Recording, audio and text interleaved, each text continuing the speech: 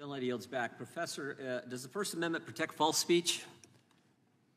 Yes. Yeah, you can say of course. You're allowed to say stupid things, right? Yeah, I mean, we've heard stupid things said today. Democrats said the inflation. Like nobody got infected till the Delta variant came. Yeah, I mean, he's got an absolute right to say that.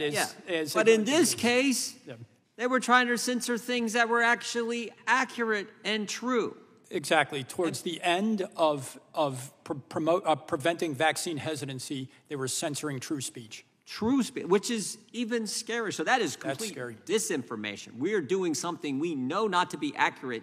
We're gonna take that is disinformation from our government, from the highest office in our government, in the executive branch, the presidency. That's the scary part. And as you rightly pointed out when you were your response to Mr. Fry, there are real-world consequences. Kids didn't go to school. People didn't go to. Americans weren't allowed to go to church in certain time. Maybe. Didn't go to school, didn't go to work, didn't go to church. The implications were huge. And again, the First Amendment protects false speech, but in this case, it was accurate speech, and they were going after that. Now, there's some things that were, okay, that's probably not accurate. Okay, but that's not what happened here totally. Right. And that's the scary part. I mean, there were people who didn't get vaccinated because the government told them if they wore a mask, they wouldn't get infected.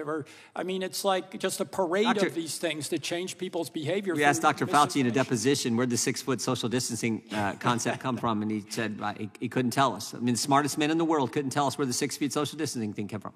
Go figure, right? Mr. Flaherty, is the White House still asking for content to be taken down? Congressman, I haven't worked at the White House in quite some time, so I can't speak to their current practices. Are you talking with social media now? Congressman, in my current role, I have a sort of wide set of responsibilities, and so... Is that a yes or a no? Congressman, my beyond current... the scope of the hearing and the agreement that was reached between the White House and this committee.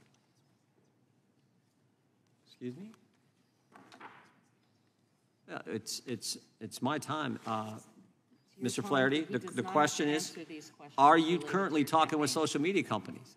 Congressman, again... outside of the scope of this hearing. This was an agreement by his attorneys and your staff that you would not be discussing the campaign. Okay, I'll go back to the other subject then. All right.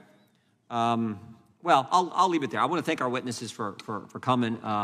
Mr. Ziegelman, we appreciate it. Professor, Mr. Flaherty, Mr. Slapp, we appreciate you all being here today.